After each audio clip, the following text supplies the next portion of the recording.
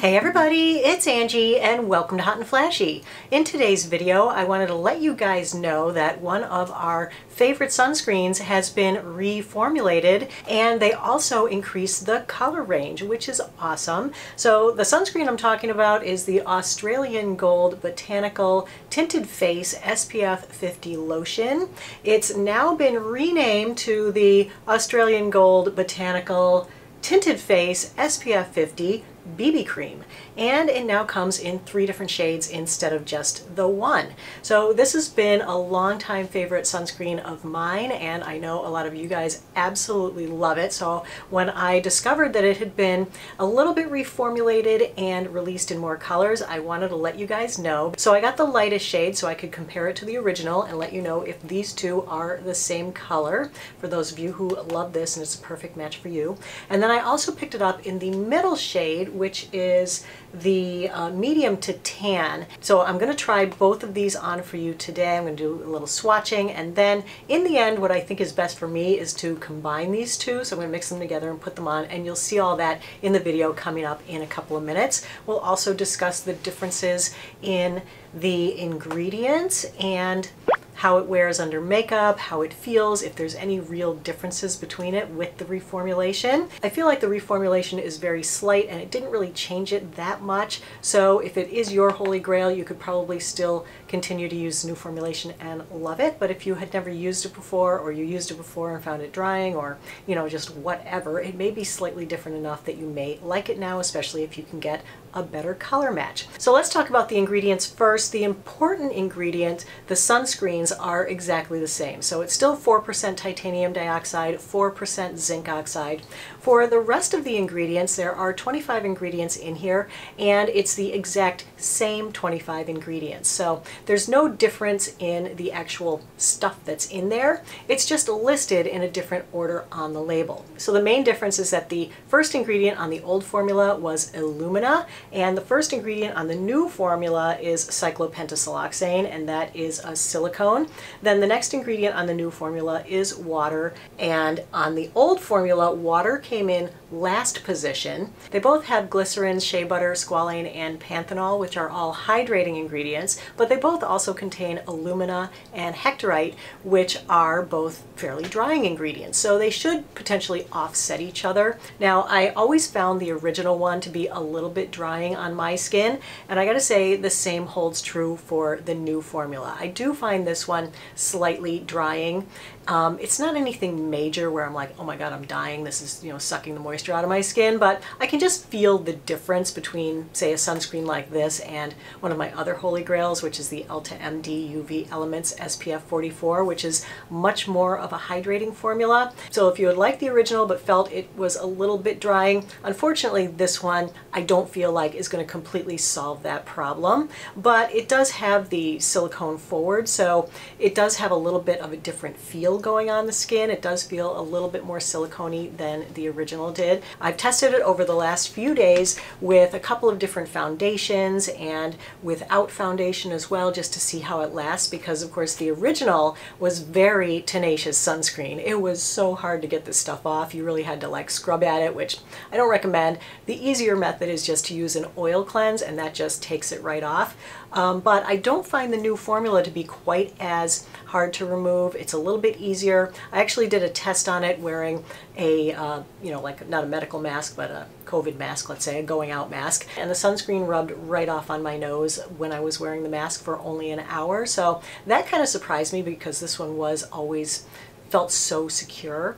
And so I feel like this one isn't quite as tenacious as this one was. Under makeup, I feel like the original performed slightly better for me. On my skin, which is combo, more silicone heavy sunscreens tend to slide around a little more and make my makeup slide around and settle into my wrinkles a little bit more, and I noticed that a little bit with the new formula. Not anything that's really like a deal breaker, but it is a little bit of a difference from this one to the original. I felt like the original was a little bit better as far as wrinkles are concerned underneath makeup. I'm wearing it underneath my makeup today. I think it looks pretty good, but I am getting a little bit of settling right up here. This is not my 100% favorite under makeup. I do love the Ulta MD UV Elements 44 that I mentioned before, is my holy grail under makeup because it's so much thinner of a consistency and, you know, doesn't make my makeup settle into pores or wrinkles and doesn't dry my skin. So anyway, that is still my number one holy grail, but this is a great one, I feel, to wear to the beach because this is 80 minutes water resistant, and the new formula still is. And it's got all the same great things that the other one had for as far as being reef friendly, cruelty free, paraben free, fragrance free. It's still got all those great call outs, so pretty much the same formula. Now let's go back in time to when I first put it on, and I'll show you the difference in the shades between the original to the current fair to light tone to the tan to medium skin tone. I didn't get the tan to dark skin tone. As much as I would have liked to swatch it for you guys, then I've got a whole tube of, you know, sunscreen that's way too dark for me that I can't use. Let me just bring in the image from the website to show you how dark it is. All right, so let's go back in time. I will show you the swatches and me applying it and everything, and then that'll be it. We'll wrap this video up. This one is the original formula, and these are still available on Amazon, so if you absolutely love the original formula, I'd say go out and get yourself a bunch of these so that you can have a stock. Sunscreen generally will last a year or two in your cabinet unopened, so you can buy them and save them. All right, so here is what the original tint looks like.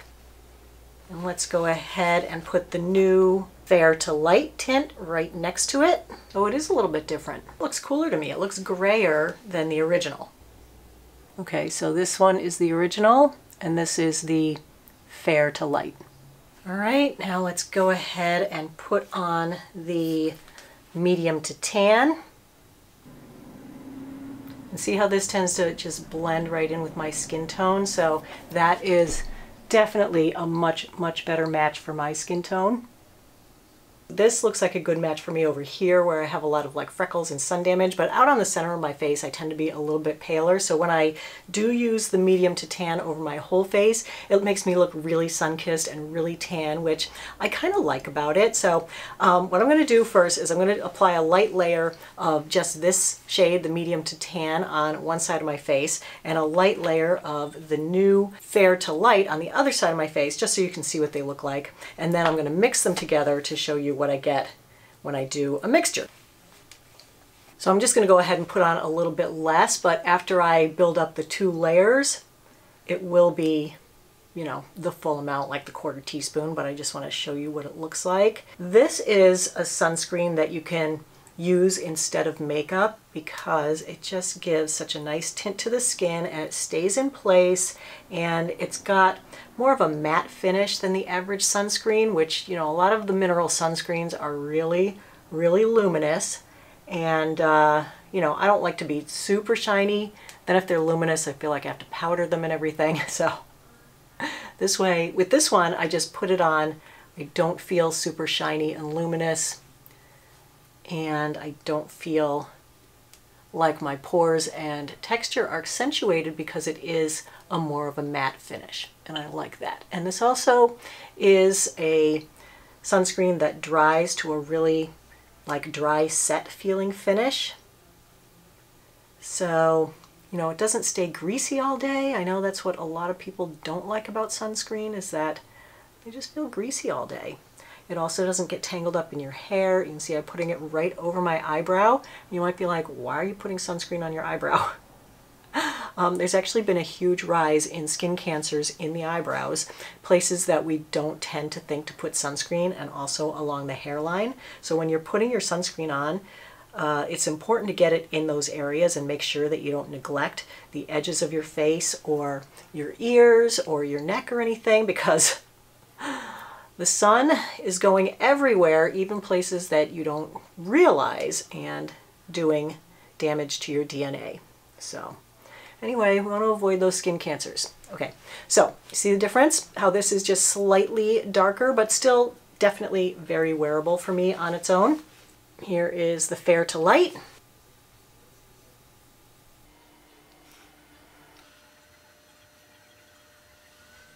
All right, so there's the two different shades.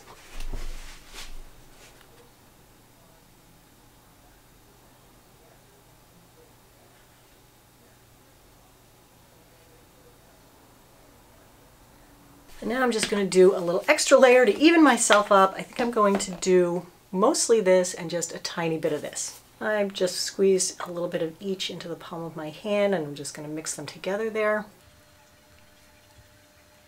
I feel like this used to be a little more dry feeling when it went on, and it is a little bit more silicone-y feeling now than it used to be. I'm going to give this 20 minutes to set up and dry. All right, our 20 minutes of drying time are up. This feels dry and set. It doesn't feel greasy. I don't feel like it's going to be sliding around or coming off anytime soon. I think it looks great. I feel like my pores are minimized. I feel like it's very like primer-like and smoothing. I love the shade that I get mixing these two colors together. I don't think it's that much of a change that if you love the original that you're not going to love the new formula. I think that they're very, very similar. They look the same, they feel the same. The main difference is that it's offered in more colors now, so I think it's a win-win all the way around. This used to be so hard to remove, and I know that was a big complaint about it. You really had to use oil to remove it. I feel like it's easier to get this off now, which is fine. It's still very dry feeling, very tenacious. It does stay on really well. All right, you guys, so that is it for today's video. I think that pretty much wraps up the differences and the similarities between the old original version of the Australian Gold and the new version of Australian Gold.